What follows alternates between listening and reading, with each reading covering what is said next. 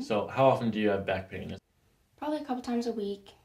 I do a lot of like cheer, and when I work, it's a lot of standing. Okay. All right, so cheerleading definitely is very rigorous on the human frame. It's like one of the most overlooked athletic activities that people don't pay attention to as far as the importance of how many injuries there are, what kind of conditioning is needed. It's an intense sport. Are you base? Do you fly? I'm a base. I get most of the impact if anything happens. How long have you been doing cheer for? Since I was 3. Oh, wow. Yeah. So does your back hurt while you're cheering, or is it like an afterwards effect? Mostly afterwards. I feel like it started 2 years ago. At any times that you've had back pain, do you ever have any pain that goes down your legs? Any like pain that goes down the back of your legs or pain in your hips? If I'm working where it's like I'm standing for a while, it goes from like my ankles because I had ankle injuries. My right one, I fractured, but I cracked some of the bone off, so it now cracks. You had an avulsion fracture, it sounds like, so some of the bone came off. Do you know what bone it was? Was it your tibia or one of your ankle bones? Oh, it was the one, I saw your fibula. So you were in a cast, had the recovery time. Do you ever get headaches? Yes. Okay, how often do you get headaches? Quite often. Went to the doctor for them, and he said they were hormonal. So do you get them with your period? Do you get them before, during, or after? A little bit before and during. Injuries, wrists, elbows? I have wrist injuries. My right wrist is quite weak still. A recent injury? No. That was 4 years ago, but it still bothers me a little bit. Because I fractured my elbow at the same time. My elbow doesn't bother me, but because I hurt my wrist and my elbow, they couldn't treat both of them at the same time. Radius or ulna? I think my radius. All right, have you ever been to a chiropractor before? No. Okay, how do you feel about it? Nervous but excited. Okay, you said the right ankle was the one you fractured, right? There's a little bit of inversion on the left ankle that you can see the left toe is pointing over across the body. Okay, heel strike on the right is normal. Mid stance, I toe off on the right. Everything on the right side where the fracture was looks normal. But then you could see the inversion happening on the left, starting with the heel strike, and then by the time we're at mid stance, the foot is already pointed, and then toe off is fine. Okay, that's good as a compensation. So high left shoulder, right head tilt. So we're gonna have a high mastoid process on the left as well. We'll see if that comes into play during the atlas adjustment. And then there was just a little bit of inversion that time on the right side too. On the right side, there's definitely some slight changes down at the feet, but they don't look like feet changes. They look like things that could be coming from the hip. The arches are flat. And you can use some arch supports for sure. Go ahead and put your hands on your hips. Okay, good. And then I'm going to replace your fingers with my fingers, okay? Okay. Yep, high left hip, high left shoulder. Nice and gentle breathing.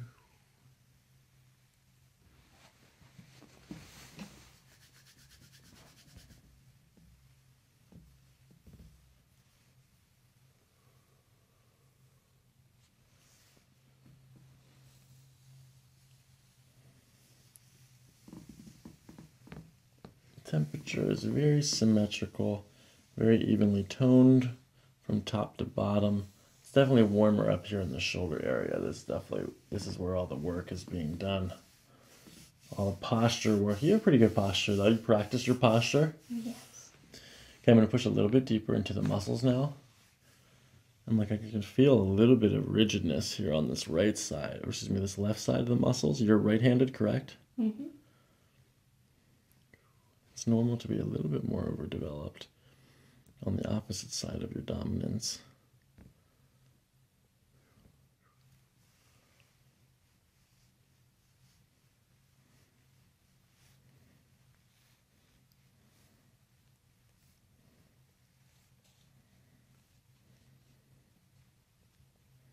The muscles on this side are just a little bit more tuned up than the muscles on this side. Can you feel a difference there? Yeah. If I push here versus if I push here. Yeah. Yeah. And then there's like skin irritation forming on this left side here from me pushing it. This does not like me pushing into it right here. All right, I'm going to check out your SI joints. I'm going to palpate your SI joints. Okay, do you have any tenderness, discomfort here? It's like the bottom of where you're pushing. Down here? Yeah. Tender on the left. How about on this right side? Is that one tender? No. So tenderness in the lower left SI joint. What about upper left versus upper right? Nope, that's good. It's good range of motion. This is very playful. I don't feel any stuckness. Good. This mid-thoracic spine here, even though you don't have any pain here, you have this muscle here that's tense. These blood vessels are not happy that I was pushing into it. Keeping your feet flat on the ground, you want to move your knees apart from each other. Good. Now close. Good. Open. Close. Okay, good movement on the right, not as much on the left. Okay, so definitely some left SI joint stuff here to look at. Left thoracic spine and the shoulder blade scapular area. But posturally, this looks really good. You don't have any curvatures to the left or right. There's no herniated discs here, no pinched nerves, no red flags. It's all pretty straightforward mechanical stuff. Okay, you're going to bring your chin to your chest. Good. Up. Chin. Up. Chin. Good. And tenderness here. A little more than the other side, but not like... So slight increased tenderness right atlas. So you're going to feel my fingertips on the back of your hamstrings like this. I'm going to slide up to the glute fold. We're lower on the right side than the left, which means this right hip has possibly gone posterior and inferior like that. The left possible anterior or superior. Looking from the top here, the right side is coming out just a little bit more and the left side is flat, which means the left side will probably be an IN or the right side an EX. So possibly PIEX on the right or ASIN on the left. This is where the tenderness is. This is where you have pain. Let your head relax. Good flexibility, almost palming the floor there. Okay, looking for any curvatures in the spine, no deviations to the left or right, no rib humping. Go ahead and stand back up. Observe postural sway here. Just very small micro movements in your posture.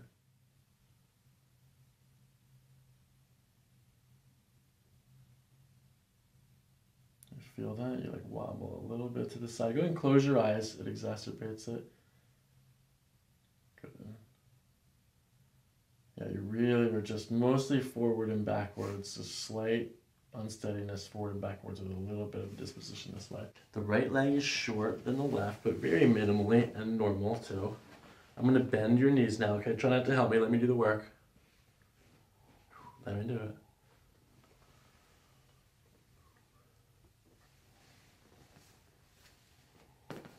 Go with this relax. Good. Right short crosses over. Okay. Okay, pushing here. Do you have any pain, discomfort, tension here? No. Any pain, discomfort, tension here? No. Any pain, discomfort, tension here? A little bit. A little bit. Here's where that tenderness was. Lower SI joint still tender here. Okay. Good, down. Good, left hip up. Good, down.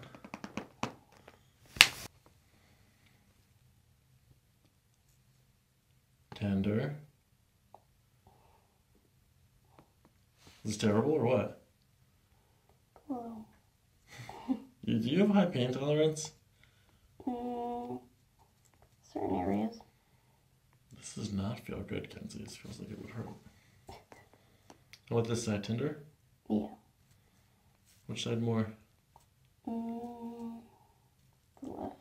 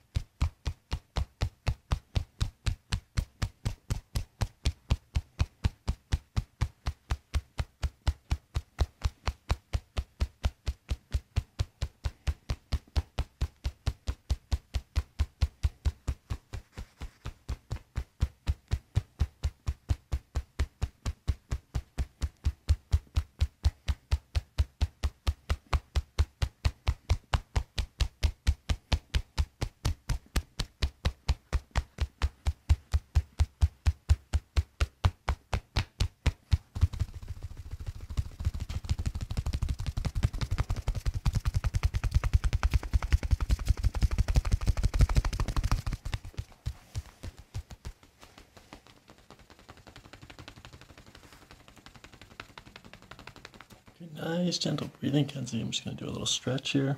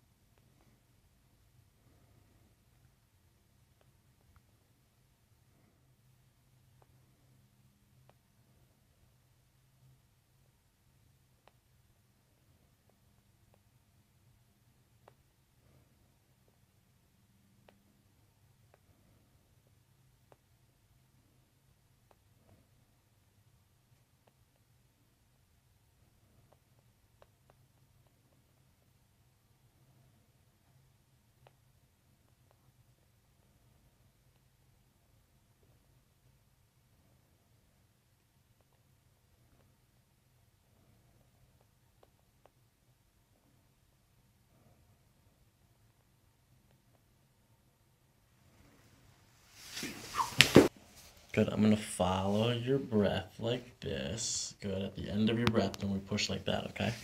Okay. It's already starting to crack. That means we're in the right place. It also means that you're relaxed. So we'll give this one a little bit more push this time. Same thing, deep breath in and out.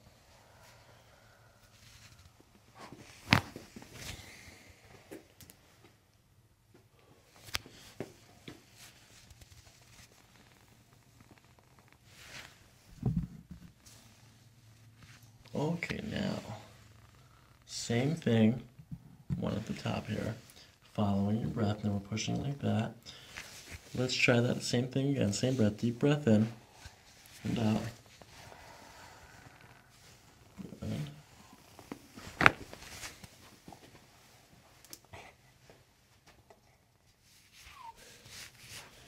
Okay, let's try that, deep breath in, far as you can go. Good, let your shoulders relax as you breathe out. Let it all go.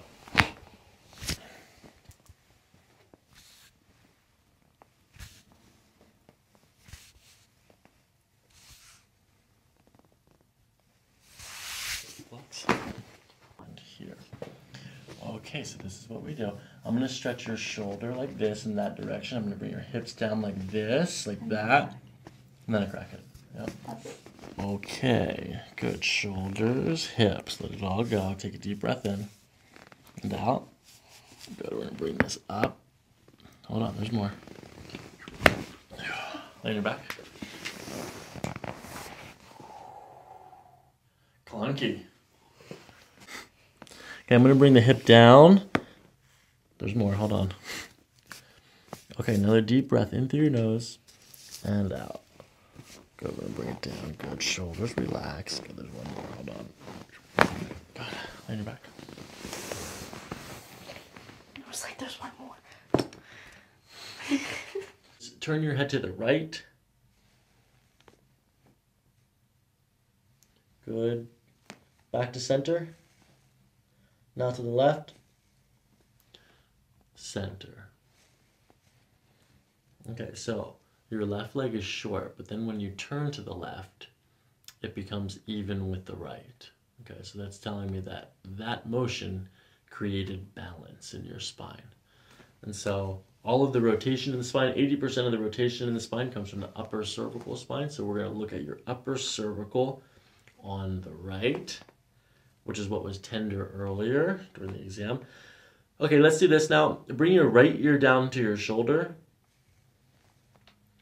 Okay, your right lateral flexion made it worse. Go back to center, meaning your left leg got shorter. So the difference between the two became greater. Now bring your left ear down to your shoulder. Good. Now that equalized your leg, balancing your spine. Go back to center. So we'll look at left lower cervical, upper right. Okay, nice gentle breathing. Okay, I'm just going to do this neck traction. And you can just sink into your breath.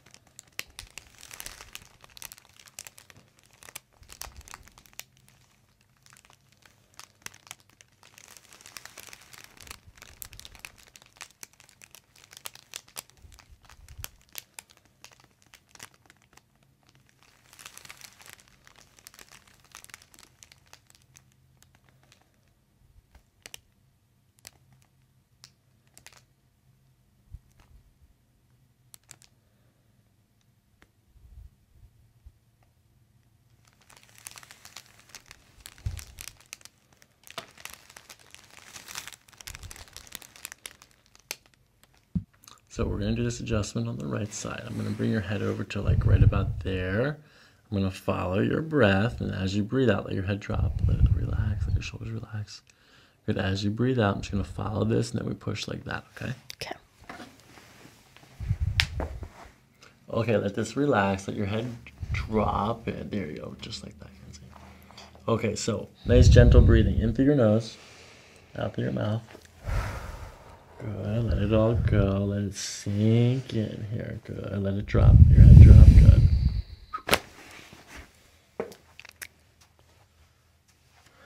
Alrighty then. Okay, now we're going to do the left side. Nice and gentle. I'm going to bring your head over to the side like this and let it drop. Okay, I'm going to test this left side. We're going to feel where it needs to be adjusted. So like 7, 6, 5, 4.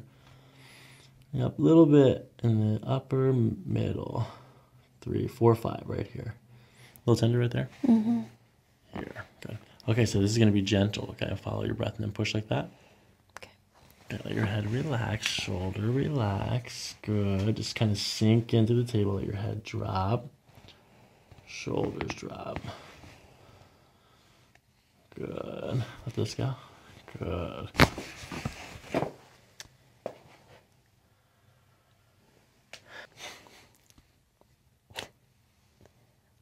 Okay, I'm going to start on the left side here.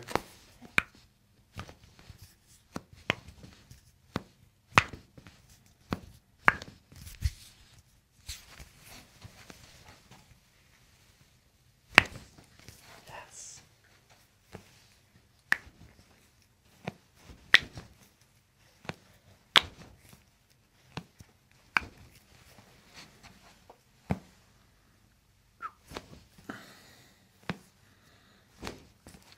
You all right up there? Still cold? No. Did you see it? Yeah. Yeah. They do that sometimes. It does that sometimes? Yeah. Gotcha. Okay. Okay, little pull like this in this direction, okay? Good. All right, now push your knees apart. Push your knees apart. Push, push, push, push, push, push, push, push, push, push, push, push, push, push. Relax. Okay, now you're gonna squeeze again. Squeeze. Hard as you can. Squeeze. Why did it crack like that? That was your pubic bone. So your pubic symphysis is the front of your pelvis. Okay. It was so small. Organ manipulation, okay? So you keep your hands here. So the first one we do is find the ileocecal valve. We find this by finding first the umbilical, the belly button right here, and then your ASIS, the front hip bone. Okay, you can do this at home too. Connect these 2 points. This is the window between the large and the small intestine. Okay, deep breaths. Take some deep breaths. There you go. Good. Do you ever do any belly breathing? I don't know what that means. Okay, so ready? What you're going to do is you're going to take a deep breath into your belly. Like, so push your belly out. Good. Now relax. Okay, now push your belly out as you breathe in. Oh, as I breathe in? Yeah. Yes. And out. Good. Okay, this is a diaphragmatic breath. Another deep breath into your belly. Fill your belly up. Push against my hand. Good. And then when you breathe out, you're going to suck in towards your spine. Oh, out. Yeah. Yeah. Breathe into your belly. Good. Now out towards your spine. Good. Into your belly. Out to your spine. So let's do this. I'm going to do the pyloric sphincter. This is where the stomach empties into the small intestine. Okay. So we just go 2 inches above the belly button.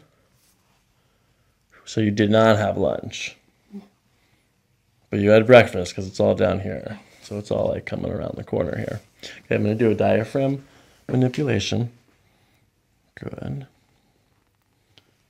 How's the pressure here on the diaphragm, okay?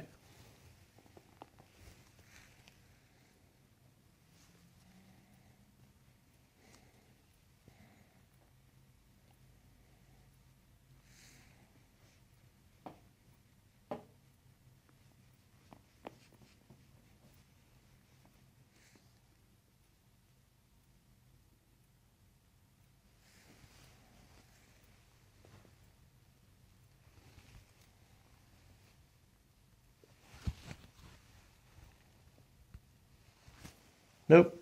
Not today. I'm gonna pull your arms here. Make sure your hips are in there. Your wrist cracking there. Okay, this is a full spine adjustment, okay? Your hips are held in place. I'm going to wrap this towel around your neck to help with your cervical spine, okay? Is that okay? Yeah. Okay, we're going to pull like this. Good, this helps support your neck. I'm going to follow your breath. And then as you breathe out, just like the other adjustments, we're going to pull in this direction. At the end, we're going to pull like that, okay? Okay. Okay, nice gentle breathing. In through your nose and out. Good.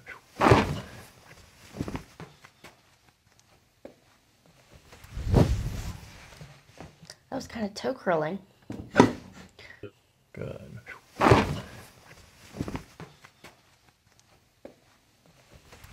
Okay, that was pretty good. Did you feel it all the way down? Did you feel it in your low back? Yeah.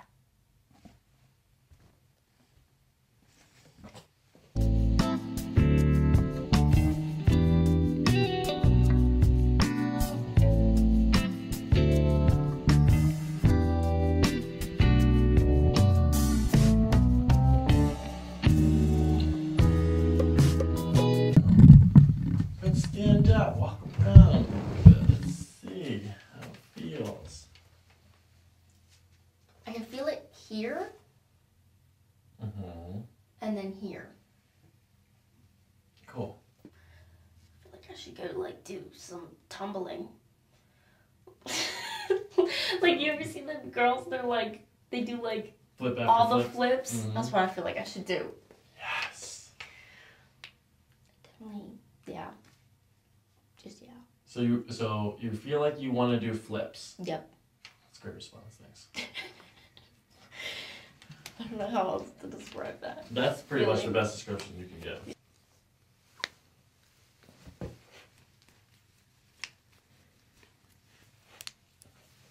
It's my fingers.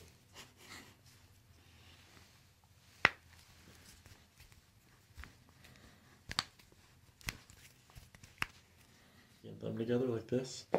Really hold them up. Okay, hold them together. Don't let me pull it apart. Hold, hold, hold. Okay, now turn it over like this. Hold, hold. Okay, relax the heart.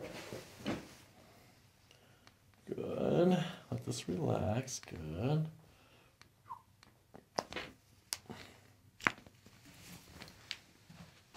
Now your stomach gurgles. Push. Hard as you can. Push. What? Now turn it over. Hold. Better. Okay, let's relax.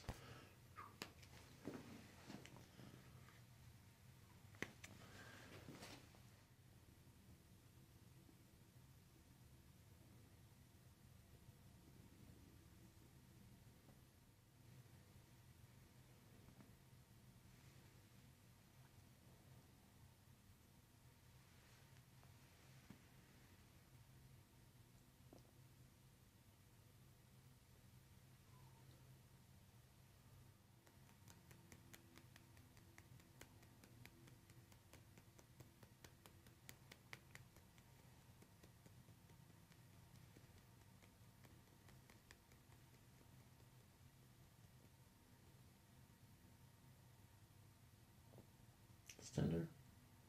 No.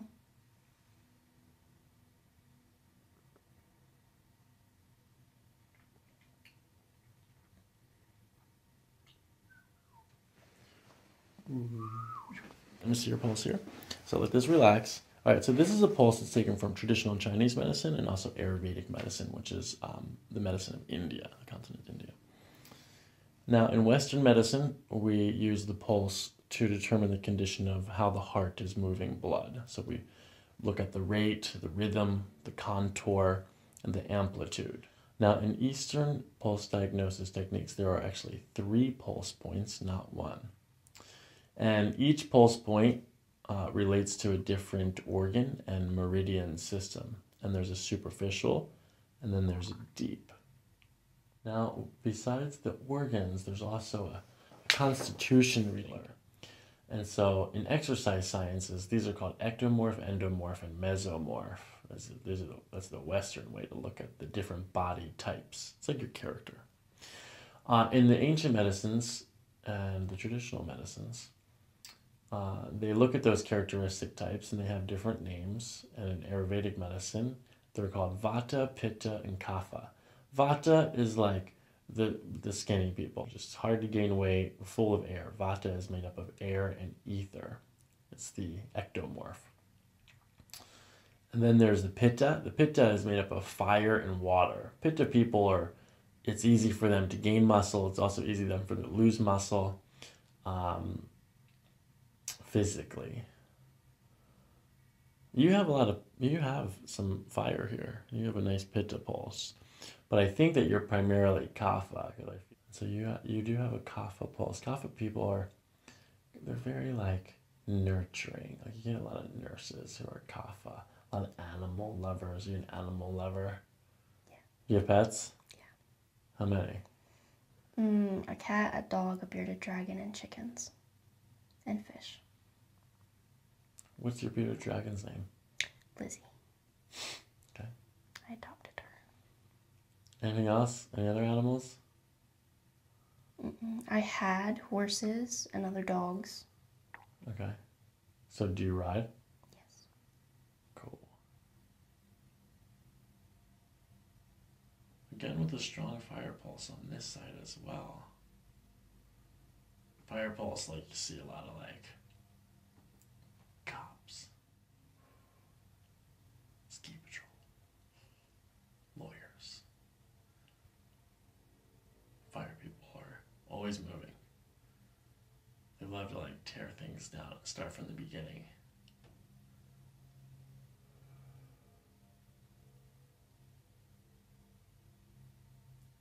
For Kapha people, it's important not to get stuck in a rut. You have to try new things always. You have to be consistently spontaneous.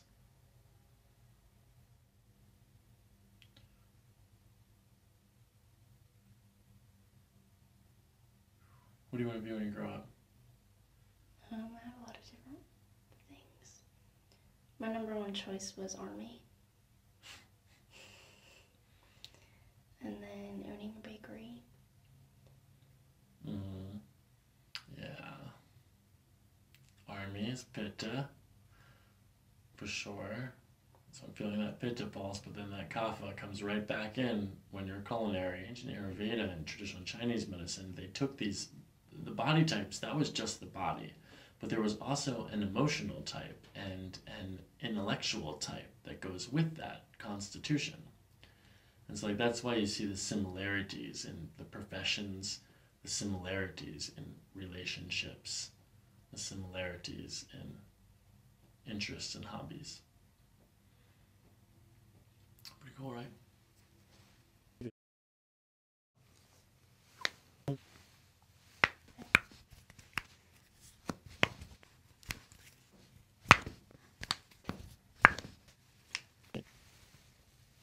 The sound acts like a vehicle.